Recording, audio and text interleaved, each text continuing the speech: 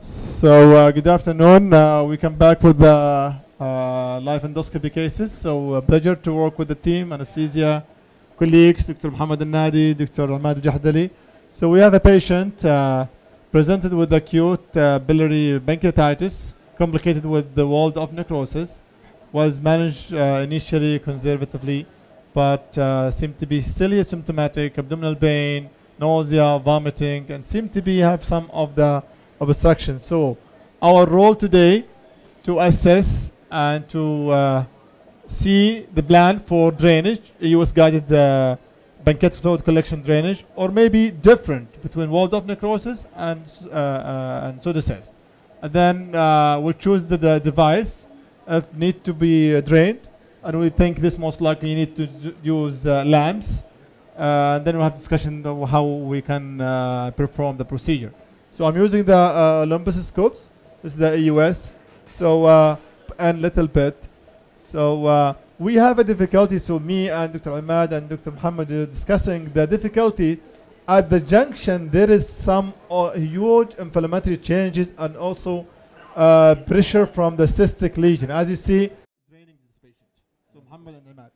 So I think. Do you hear me? Good morning, everyone. First, thank you for you, Dr. Abed, and thanks for all the team. I think the most important point is to have a good access, a stable position. So you are trying to have your scope straight as much as you can. So the best position, of course, is just below the cardia, but it is not a dependent position, which means that you are draining the cyst by the roof.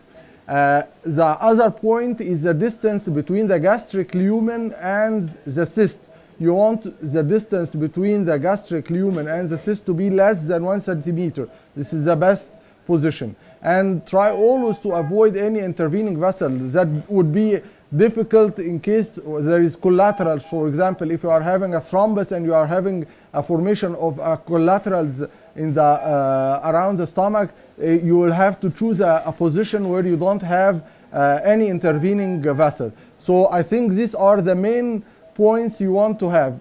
You can have an access from just below the cardia or deep from the antrum or the body on the posterior wall. Here are the most common two positions where you can drain a cyst, a pseudocyst, or even a walled off pancreatic necrosis. So basically, once when I turned the flow contrast feature in the EUS, that's basically, as my colleague mentioned, once you target, once you find your axis, you're ready to go. You have to make sure that the window or the axis is safe by turning the flow option in the machine so you can't see any traversing vessel. But I would also recommend, to avoid that noise created by the probe of the scope, is to listen the pressure applied against the wall. Once you have 10 millimeter or less distance from or the mural thickening, once you have no traversing vessels of concern, and you have nothing in the axis of the catheter when you puncture, such as you see in the image now, you can see a lot of debris, and Dr. Abed is trying to find an axis where there's no debris that will counter the axis or the catheter axis. So the problem now, thank you, Ahmad. So I think this is a very important step. As you see, we are higher up at the junction. So this is not a good side to drain, because it will be the gastroesophageal junction. So you have to be away, and you have to push at least 5 centimeters away of the junction. In this case, I think very difficult, because you see a huge collection, as you see here, and then if you pull back, there's another communication there, another collection there, and necrosis there. So we have to have at least a good distance or away from the gastroesophageal junction.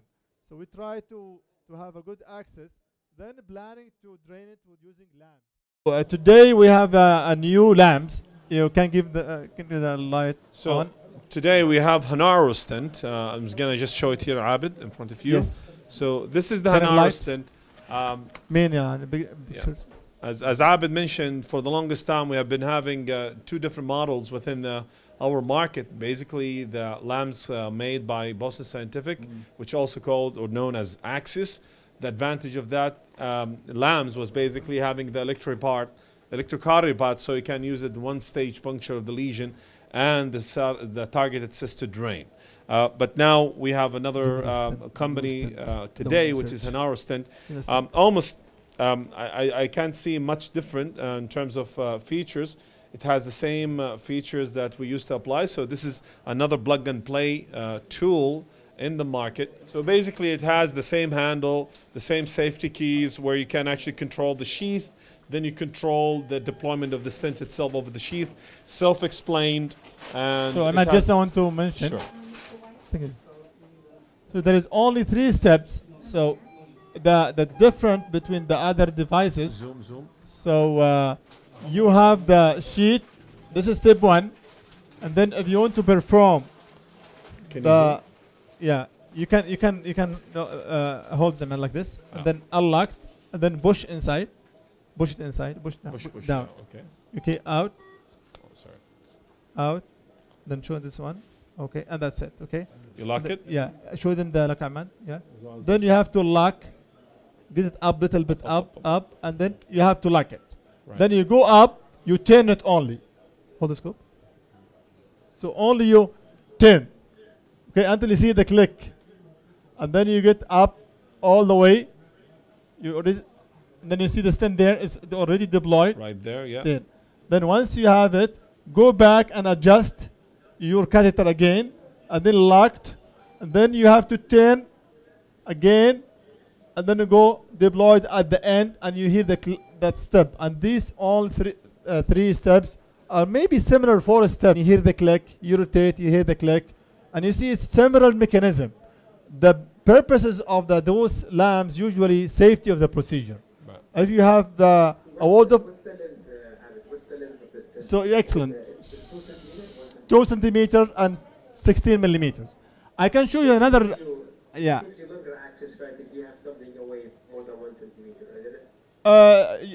It's 2 centimeters, but in reality, the working or the real length of the stent is almost 1.2 or 1.4. Right. Okay.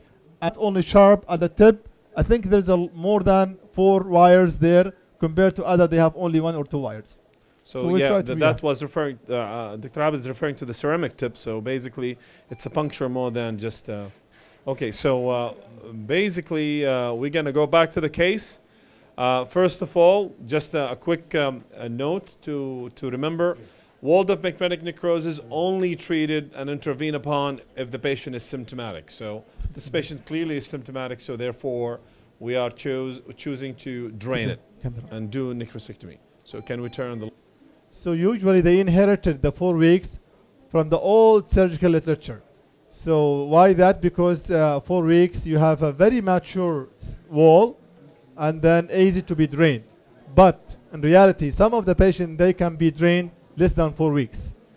They have a mature cyst within 2 weeks or 4 weeks, or they are very sick in ICU and then multi-organ failure, then those patients, they can drain them. But the 4 weeks is applicable, and then you have to have a good assessment by imaging to see if you have a good mature wall. All right, so if it depends on the symptoms, actually. Right. If so yeah, go ahead. If I may say something now, I guess the question has to be switched a little bit. So when the patient is symptomatic, at that point you would decide which is the best approach. If the patient is symptomatic, they may need to be drained a week after because they are septic, they are actually crashing, you're losing the patient in the ICU, then you assist through imaging if you have an access to do it through EUS, which is internally drain, or you have to do percutaneously, or you should take the patient to the OR. So the question no longer how long you wait, rather you should ask when it's due to be drained, what is the best modality to do that? I think that's the way we should ask the question. So this is now I think is a good, what do you think? Hold for me the scope like this. Oh, I'm sorry. So what we will do now?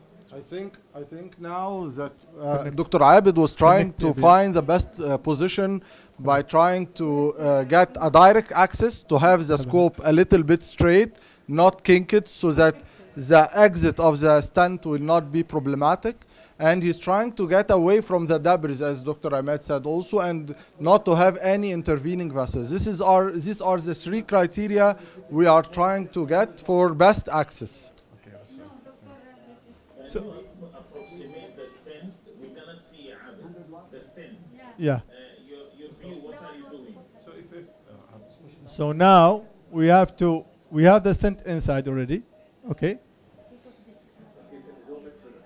Wait. I have to try to. If you are having the white point at the right side, yes. That's the stent here. Yeah. Show me the EUS picture, please. Both. Yes. Excellent. So what I'm doing now. So we have to have a good touch of the wall, the gastric wall, and also with the collection. And the same times I have to press in the bottom of the electrosurgical unit. Then at the same time I have to puncture.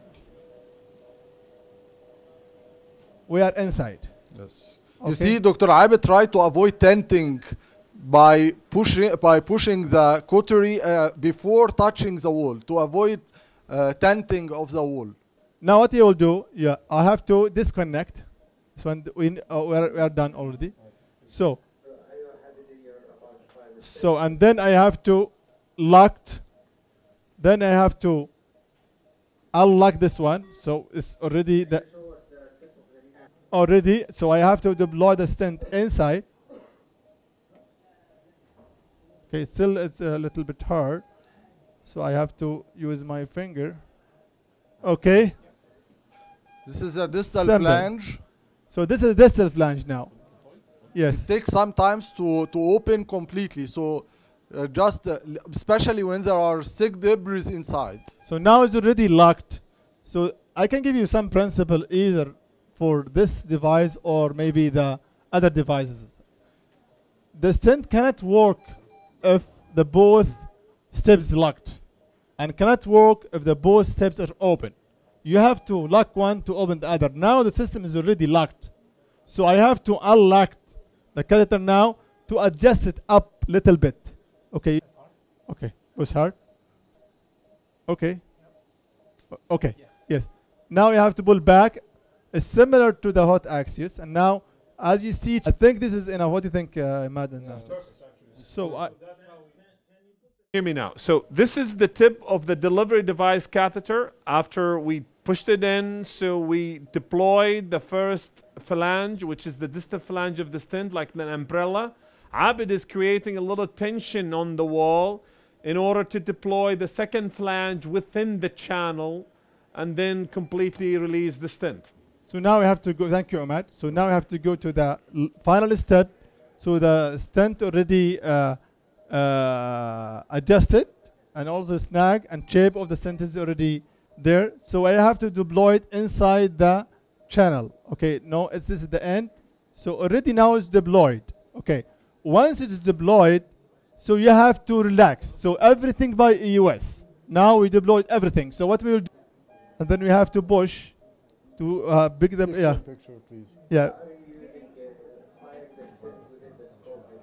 Yes. Yes, Bab. Yes. Yeah. Yes. It's clear. You have to go back, and then you have to put it out of the Scope. You see, out the scope. See. Yeah. So same, Dr. Abid is trying to torque to the right. Yes. To the right and leaving the upper wheel down. Okay. Now we are out completely. So the stent already deployed. So we have to get the catheter out. So you see, his stomach now is full of drainage. So we have to suck. So that's it, and we are done.